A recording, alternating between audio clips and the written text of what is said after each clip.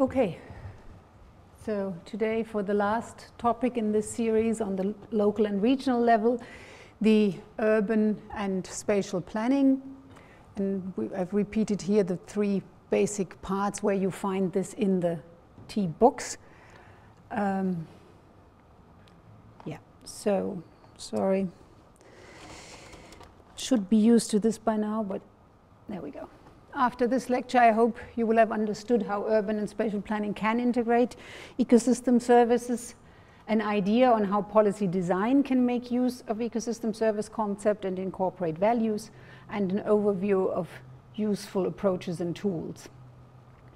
And a point that, yeah, I've been trying to make over the whole series, but would like to again reinforce that monetary values are but an input in a wider decision-making process. So very briefly, objectives of urban planning, well, obviously to provide public services and infrastructure, to enhance citizens' quality of life, and to foster economic growth. What do ecosystem services have to do with this? Well, if you look at these different topic areas, it's, for most of them, it's pretty evident. Regarding ecosystem services and environmental issues, what can local administrations, what can urban managers actually do? Well, they can act as a role model in the sense of managing municipal resources in an ecosystem service conscious way. They can promote and set incentives for others to act in such a way, and they can regulate, thus obligating others to take certain aspects into account. You find in Chapter 4, Table 4.1, a whole set of different options, ideas that are pertinent to the urban context, how this can be approached from different angles and concerning different services. Now, the relationship is most obvious if we look at water, freshwater provisioning. We saw that 1/3 of the world's cities depend, at least for part of their drinking water, on protected areas. Wastewater treatment, another obvious example. Sorry, can you go back to that? So this is the Uganda example that you've gone in. Just sorry, is it 1/3 of all cities or 1/3 of the top 100 cities? 1/3 of the world's biggest cities, so we're not talking all cities. Coastal protection and flood protection. So these are the areas where it's most obvious. You see a strong consciousness on these issues. You have the whole debate on green infrastructure here in the States. We have which is basically about water management, as I understood. We have a similar debate on green infrastructure in Europe, which is slightly more towards connectivity and habitats and replacing gray infrastructure, but these are the entry points where this is obviously entering. Now, what I want to focus on is a little bit more the process. And I want to use two examples. One is here from the United States, from Napa Valley, where they've had an incredible amount of floods, and it's a city of 70,000. Over the last 150 years, they've had something like 50 to 70 flood events, so every 2 to 3 years something happens there. And after another big flooding event in 1986, finally it was a whole movement that emerged opposing the plan of the American Corps of Engineers to build even more culverts and dredge the river more, but rather to approach this in a more comprehensive way, and they founded the so-called Living River Initiative. This is a very, very broad movement involving 25 agencies and plenty of individuals from all kinds of different directions and expertise. And jointly they've come up with a plan for integrated river management to prevent damage by flooding, and the $400 million that this costs are divided 50% from the local, and other 50% comes from the national level and through the Corps of Engineers. And the 50% that needed to be raised locally, there was a decision to increase the local sales tax by 1% over the next 20 years in order to cover this cost. So if in this country someone agrees to raise taxes, they must really care about the issue. Now, the plan envisaged to enhance several ecosystem services, so not only address the flooding issue, but also recreation, tourism. It actually involved, as you might be able to kind of see from the picture, opening up the floodbed and allowing marshes and wetlands on either side of the river, which imply taking down some properties and buying out some of the people.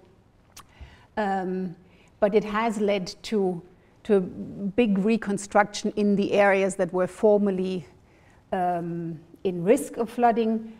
It has led to approximately $400 million private investment of rebuilding hotels and business and residences. And it has created recreation areas in the center of the city and made the whole center of the city much more attractive. So property values increased substantially, and insurance rates were actually reduced. There's an estimate that I think 3,000 properties will have lower or no flood insurance as soon as the project is finished. So if you're in such a quote-unquote lucky situation that the pressure is high enough, you can have a broad coalition of different interests actually getting together and implementing these things. Next, I'd like to talk about a study in Cape Town. And now in Cape Town, the mainstreaming was much more of a challenge in the sense that there was not a broad understanding and movement to actually foster and take into account ecosystem services. And this story is about the environmental administration commissioning a study. And we'll look at it through the lens of the TEEB 6 steps that we introduced in the first lecture and have been applying to several of the case studies. So first step is to specify the policy and management issues, and they didn't follow this approach, but they actually did this step because the approach wasn't there yet when they did this whole thing. And so as I said, the Environmental Management Department commissioned this study, but before they handed it over to the consultants, and the purpose, the objective was to make an economic case for increased spending, city spending on natural asset management. So a clear objective for which to produce the values. Now, before the study commenced, before they commissioned the consultant, they engaged with all other departments within the city management that had some impact on or some management of natural resources, and with the financial department. And they've involved them throughout the process, and this has been crucial. So, second step, identify and prioritize ecosystem services. Well, they did that as a participatory process with these different line managers, using one-to-one interviews as well as facilitated sessions. They had 5 criteria for selecting the relative importance of the ecosystem services, an impact matrix basically addressing who benefits from these services. This partially covers TEEB step 6. The link to economic development, the possibility of the city to actually influence these services, and a system of risk ranking, so which of these services are in danger and can be helped. Step 3, defining information needs. So they decided to value prioritized services by a combination of primary evaluation techniques and some benefit transfer estimates. They were in the lucky position to have data for the city for former years for some of the areas. And again, involving the line managers and especially the finance department was key to focusing on actual information needs. So what was the message, what is the wording, what are the terms, what are the assumptions that these people have to take up this information and make it useful. Step 4, assessing the actual values. So here we have a couple of, in this case, values in rand rather than in dollars, and the methods being used. What is not so clear in the study, and I tried understanding the chapter last night, is on water purification and waste treatment. The only estimates that I found there were cleanup costs to recover certain water purification functions of some of their pond or lake structures. What I found interesting is this sixth ecosystem services that was prioritized, the aesthetics and sense of place related values. And here they used a whole combination of arguments, and you'll see the first two are entirely qualitative. Combined then, so evidence of the importance of green spaces for health, as well as to attract skilled entrepreneurs that are of course important for the economic development. Then Cape Town has an important part of film and advertising industry, and there they did a direct estimate of the natural asset related components and values. And they had a couple of examples where they could illustrate influence on property values and influence of rehabilitation, restoration projects, for example, of some of the rivers in the city that had influenced property values significantly. Now, values as such are not enough to make the business case.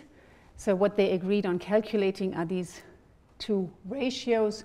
One is basically a benefit cost ratio between the investments and the expected increase in gross geographic product, so not looking at national but rather at regional product, which were 1.2 to 2 times higher than for the overall investments by the city, and a so-called unit reference value where they calculated what expenditure is necessary, the level of the city, to create a rand's worth of benefits. And this was 16% as compared to, for example, water infrastructure, where it takes much more investment.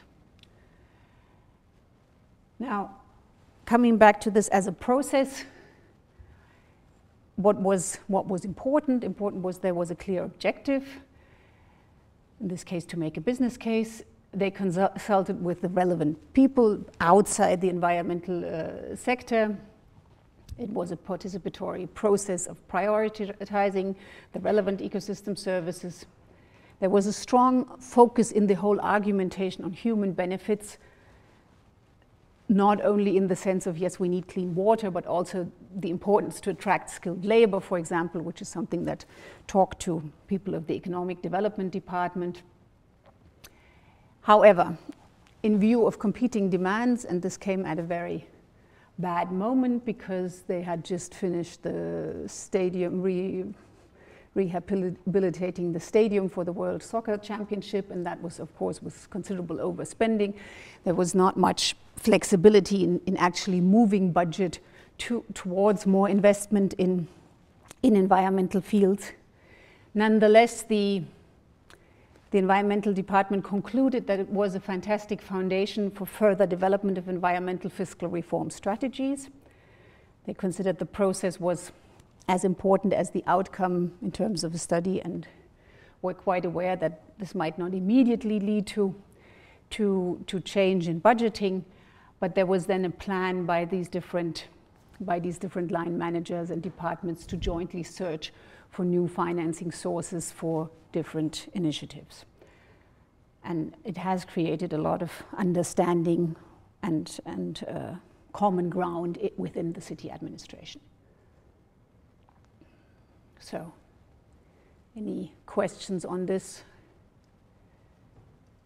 Pawan? I have one in terms of, did people work out to what extent this kind of planning actually helped conserve the biodiversity of the plateau? The biodiversity of? The plateau behind, I forget the name of the plateau behind. The Table Mountain? Yeah. Well, I think that part is quite well protected in this moment, and there is a certain level of awareness. It has the botanical garden, one of the most famous ones in the world, etc. But I think it helped tremendously, especially for all these water. They had very deteriorated rivers and lakes. And when I was there at the ICLAI conference in March, we had an excursion to one of these lakes that is referred to as a problem in the study, and definitely something has happened there in the meantime. So I think it was more this awareness creation that rivers aren't just waste dumps, and that they actually present services. And they have, South Africa has its Working for Water program, where they've had a tremendous amount of public investment into recovering water bodies, which has also helped, but that has come in from the national level. Right. But it appears therefore a specific evaluation of the outcomes is not being done, but it seems that would be quite a powerful statement if it were done, because you clearly have the right approach and the right inputs into the process, but you're not measuring the outcomes. Yeah, and I'm not aware of any study looking into what has actually happened in the meantime. I think this is a 2007 or 8 study, and I know that the city has invested in some parts. I don't know how much of the city budget went in there, or if they were available to attract outside funding, which might well be the case for this ecological park I was referring to just now. If you're interested in the details, they are too. The reports are just as long as these URLs make you think. Actually, the one on the methodology is quite concise, but the final report is very, very detailed. Okay, from there, I'd like to talk about an approach that's called EcoBudget. It's an accounting system for municipal environmental management. It has been developed by ICLAI, the International Council of Local Governments, for more sustainable management, and has been applied by several of them. It allows to plan, control, monitor, report on and evaluate consumption of natural resources, as well as certain service functions. You see here some ecosystem services. Noise is probably not directly an ecosystem services, but a related environmental issue. The idea is to keep spending of these resources within a master budget. So, important part of the process is to identify environmental targets. Then it sets up this accounting system and measures the achievement against these targets to see how successful it has been. It complements the traditional budgeting accounting system, so it's another component that municipalities can add on to their systems by this is an environmental component. You usually have spending and human resources and finance, etc., but most municipalities don't look into their environmental budget, and it uses physical units, which makes it easier in most cases to set up the system. It allows for participation, and there are several examples in chapter 4. You'll find an example from the Philippines, where they started measuring, okay, how much mangroves, how much trees, how much open spaces do we have, and realize the importance of these for tourism, for waste management, for fisheries and actual poverty reduction programs. So they started with a much more conscious management of these, and were able to achieve most of their objectives over the last couple of years. It has another example from Sweden, where the target setting was mainly towards energy independence, becoming independent of fossil fuel energy. And this is a very forest-dominated municipality, where again, this kind of target setting and accounting has helped to achieve these goals over a couple of years. So, next, moving on to spatial planning, and just as an introduction, spatial planning, what is the objective? Well, an orientation to where different land use options should take place. It varies tremendously depending on where you are. Here in the States, it's mainly at municipal level, but you'll have totally different systems from one state to the next, probably also from one municipality to the next. There are countries that have very hierarchic systems of nested planning, like Germany, for example, where you have certain orientations from the national level, and you have a master plan that is already binding towards certain uses, and then municipalities can, within these margins, they can do their planning. What is also interesting is that some countries have it in the sense of development policies, so it's the formulation of objectives and goals towards which they want to move, which is more trying to appeal to people that move in this direction, whereas in many other countries it's actually legally binding. So in Germany, if you construct something outside a construction area, you have a serious problem, whereas this is not the case in all countries. Yeah. An important instrument are master plans that usually come up with some kind of consecutive sequenced actions that might be necessary to, in the long term, achieve certain goals.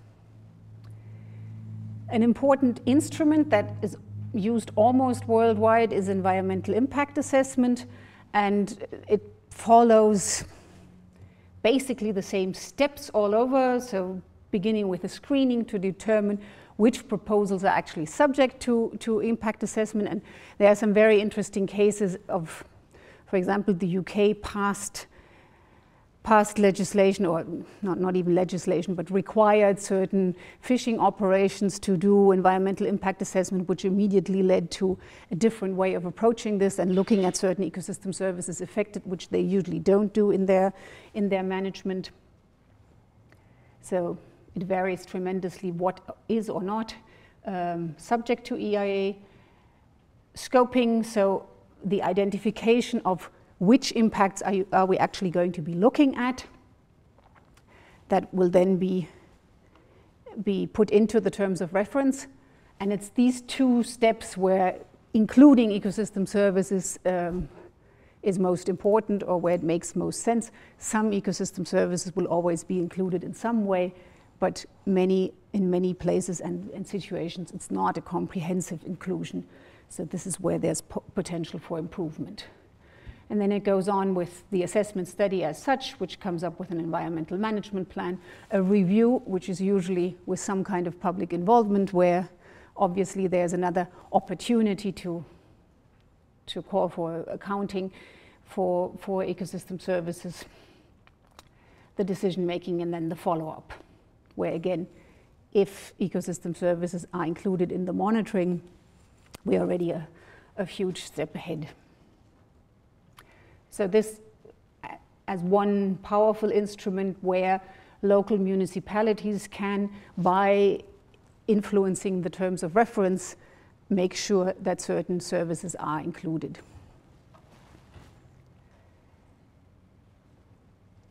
Now, this is another example from South Africa to illustrate a planning framework for different parts of a municipality. A municipality characterized again by high unemployment, by a large proportion of the population depending directly on ecosystem services to sustain livelihoods, especially water, but also food. And what they did was a strategic catchment assessment, so they subdivided this into 8 different units and came up with indicators on the state or condition of certain services in these units, indicators on the pressures that affect these services, and the responses that are already in place for 11 different, they call it themes, but basically it's ecosystem services. They also did a value estimate of overall values of services, but I think in terms of planning, the indicators and the indications of what could possibly be done have been more decisive. So what did they do? Basically, they balanced between supply and demand, assessed in each of the catchment units, and then color-coded according to the balance of this, which these are the ecosystem services taken into account, and then the different situations, 2 of the areas being in critical condition, 1 being in quite good condition, and the other somewhere in between. And you see these little icons symbolizing the state of the different for the different services. Each of this has underlying some indicators. Kavita has put up the entire document on the classes system, so you can have a look at. It's a very easily understandable, colorful, graphical way of conveying importance to people who usually don't think in these terms. Yeah. Well, I'm not. This is a study done, commissioned to a group of people who have been trying to highlight here what are the development potentials, what are the areas, and what are the services in the areas that might be crucial. And they in fact, I think that comes here, they establish different planning zones, so determining in these zones it would be good to focus on conservation, then some open space or linkage zones and some development zones in order to orient where things would need to happen. But they don't, and they make some proposals as to policy responses that could possibly be helpful, taking into account, is it the municipality's decision, or do they need to link up with the district, and things like that. So they give some indications on this management, but it's not an overall development plan in the sense of, okay, how can we attract investment from somewhere else to really start moving things quickly. It's an area characterized by huge population increase. They have a population increase of 8% per year, so a lot of people migrating into this area and kind of trying to, they have a harbor to get employment opportunities there, but kind of camping out in the open spaces and squatting, etc., because and employment opportunities are just not nearly equivalent to the inflow of people. Now, South Africa in general has very, very high unemployment rates, so this is not a particular hotspot, but it's attractive enough to still get a lot of people in there. And this is a way of trying to at least conserve the most crucial bits of ecological infrastructure, if you will, to maintain the system functioning and not to put another burden onto the whole thing, in the sense of having then to struggle for water and things like that as well. Yeah, so it's kind of a background to manage these, but not a development plan as such. Okay, so this is a comparatively, I mean, it's quite broad in the sense that they looked into many different indicators and services, but they tried to communicate on a very basic, this color coding idea, and a very basic level in order to get attention and outline possible avenues. Okay, so this is an example from Indonesia, where they had, this is also, I'd say, a global trend. When I first started working in Latin America 20 years ago, hardly any of the countries had spatial planning established, and then there was a huge wave of ordenamiento territorial in practically the entire continent, and a lot of people studying this and getting into this. And in Indonesia, it's even more recent, in 2007, that a new spatial planning law was actually allowing or with actually opening up room for policy to influence there, and also taking it down to the district levels, so allowing for much more location-specific planning. And so this new law opened possibilities, and in this area, an NGO forum organized a visioning process so that they came up with different options, analyzing the situation. And this is characterized by intense logging and forest conversion to plantations, which affect, of course, biodiversity, but also water regulation, erosion, similar to the situations we saw last time in the Lusa National Park. They got support from the Natural Capital Project, which is a collaboration between academic institutions here, so mainly Stanford, and different environmental NGOs, and they've put up this INVEST tool, which is a tool for mapping and analyzing services, and it's all available on the web. And you can enter your own data there, and according to the level of detail of data that you have, you can use different modules, and it goes all the way up to valuation as well if you have the necessary data to provide for this. So what it basically does is produce different maps. Here you have one for water yield, capacity of the area, but they produce different maps and overlay these. And this then allows to, so what they did was compare this vision that they developed with a business as usual scenario, and it allows to make specific recommendations again, which areas should be prioritized for forest, for protection or for restoration, or where could you actually allocate forest concessions with least damage on overall ecosystem services. And with this spatial distribution, of course, you can also then highlight where are the communities living, where do you have high incidence of poverty, so which are the areas you want to focus on with regard to which types of services and instruments. Okay, any questions regarding this one? Yeah. That seems like really detailed information. Do you know, do you use remote sensing to get the baseline data, or how do you get the data for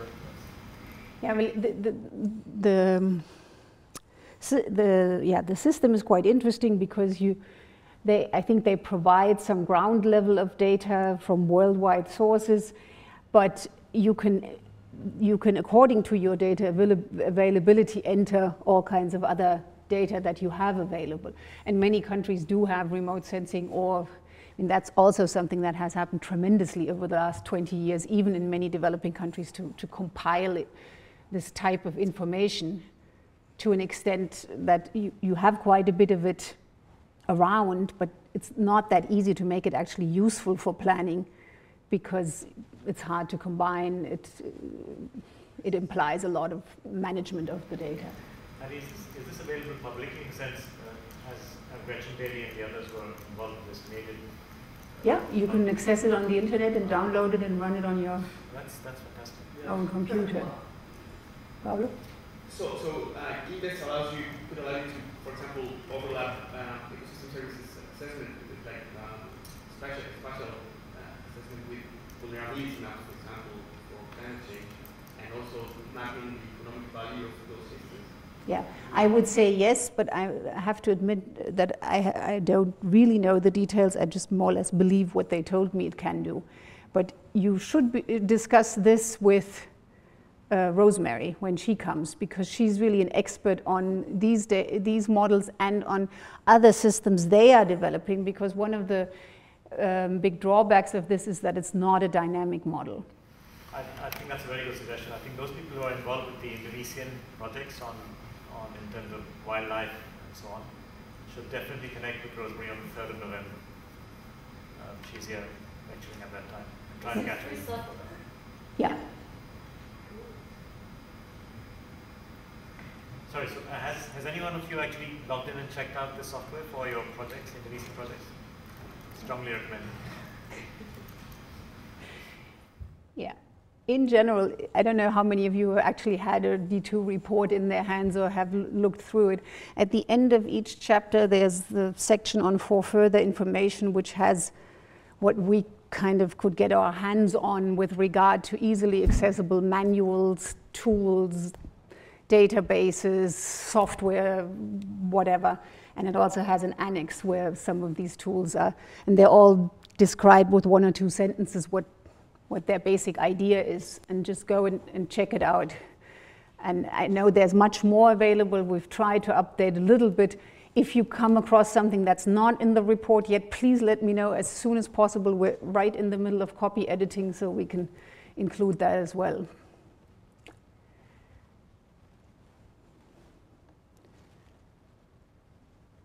Okay.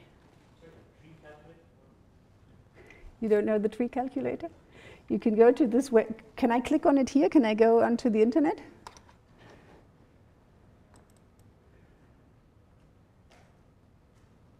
Oops, see what happens. So enter your zip code. Where are we here? 0651. No, 0651. Oops. 0651. Another one.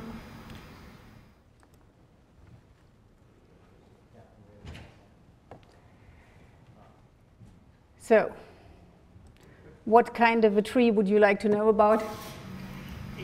Red oak. Which oak, sorry? Red oak. Red oak. Red oak. Oak. How about scarlet? Is that red enough? What diameter of tree? Okay, I'm going to put something. Probably 18 inches. Okay, well, it takes from 0 to 45, but let's put 18 as something more realistic. And what kind of area are we looking at? Single family, multifamily, small commercial business, industrial or park or other vacant land?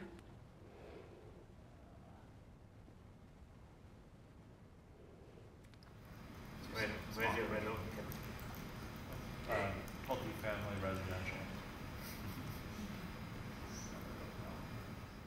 So here you get your values.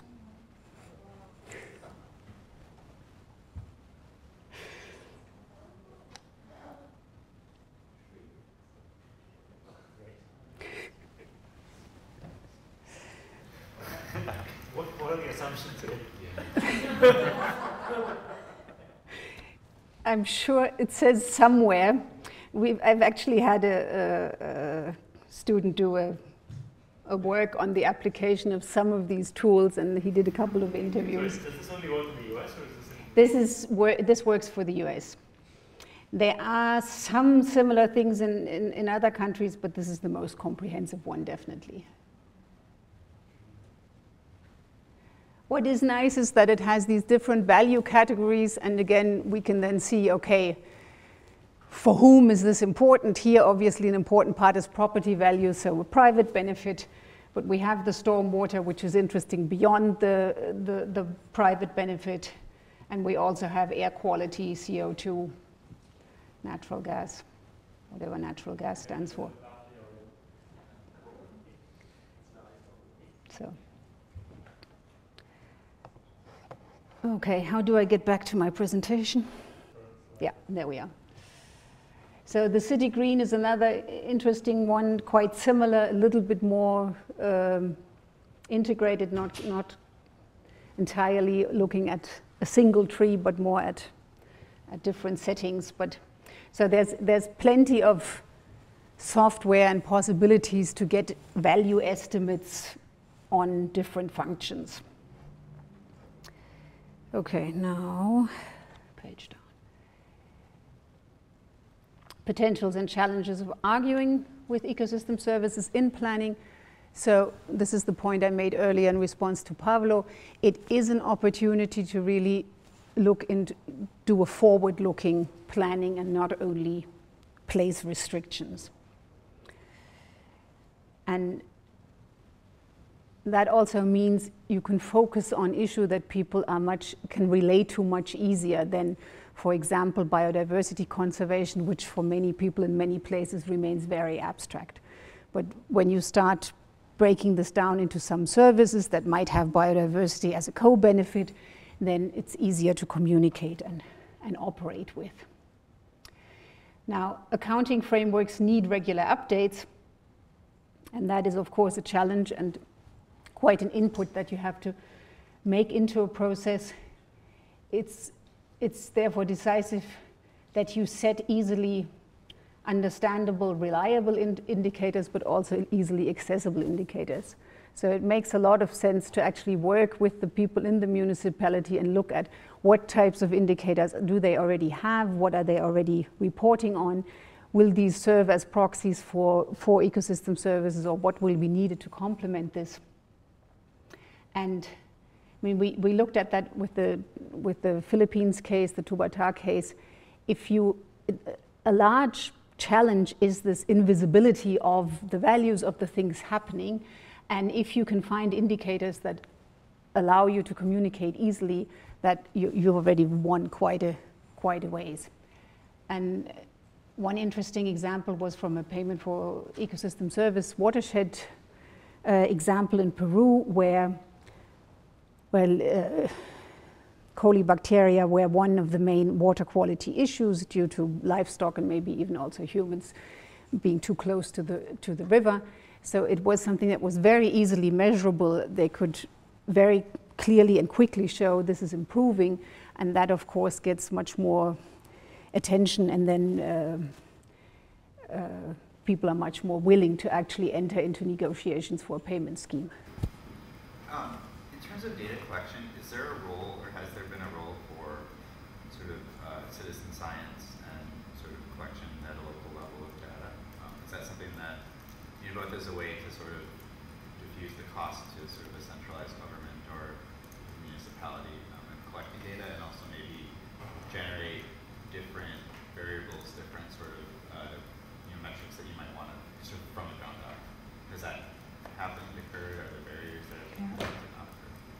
Yeah, well, there are plenty of examples of cities trying to improve their indicator systems, especially also for environmental issues. If you look into a lot of the local Agenda 21 processes, they have some kind of component of this sort, where, yeah, you have different agencies, but also NGOs or citizens getting together. And especially in biodiversity conservation, amateur naturalists are a very important source of information, of data collecting and upkeeping. And within the Helmholtz Association, which is the research association we belong to, they have developed a sustainability approach that is where they formulate some general rules and areas, and it's designed to then, with the community or with the municipality, select problem areas in the municipality and then lead them through a process of indicator selection based on what they have and what is readily available towards what might serve there. So there's plenty of experience of, yeah, trying to translate this down into something that is manageable and that can be kept up over time, and that actually talks to people in this regard. Now, close this again. Now, the same is also valid with regard to values, monetary values and valuation. It's pretty difficult to make the case more than once using the same value. And therefore, when you start some kind of assessment, be it sectoral, be it local, whatever, it's important that you conceptualize it in such a way that key values can then easily be updated later on. Like the Cape Town study with regard to recreation was able to recur to earlier estimates and then just adjust for a number of people or adjust for certain changes so that they could use this. And as I've tried to highlight, the important point is we need political opportunities, but whenever they arise, we should be able to readily provide the necessary information and data, and therefore keeping this kind of a more pragmatic approach in mind pays off in the long term. So then I'd like to finish up with 2 slides of more or less conclusions from the TD2 overall, where, yeah, these are also our key messages, and we're very proud that the ones in bold is the executive summary, so that we've actually managed to get them into a small slogan.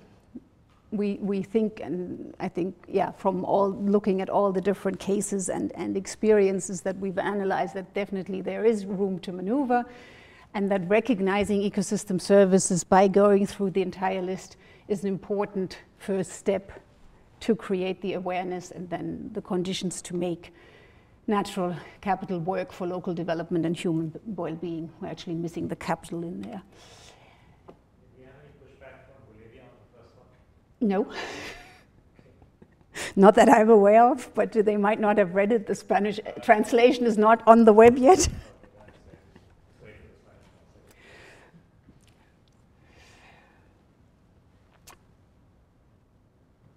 We think it's decisive to adapt appraisal design to your specific needs. And that's what you're supposed to do in your project. So that's very important work before you get down to the actual valuation. But in order to get useful results, and I think that's an important message to convey to policymakers, they need to understand and be involved in deciding on what is actually being measured, valued, and how, because otherwise these values are just figures and they might impress them for a moment, but they won't really talk to them. And I think that's an important lesson, for example, from the Cape Town study, but there are plenty more. It's important to find the right place for your results in decision making. So to quote one of Pavan's favorite sentences, if economics is weaponry, then paying attention to rights, and I mean property rights in the broad sense that we've discussed last time, knowledge, so relating to local knowledge and experience, like for example in the Tanzania case, and participation of communities, but also of local administration.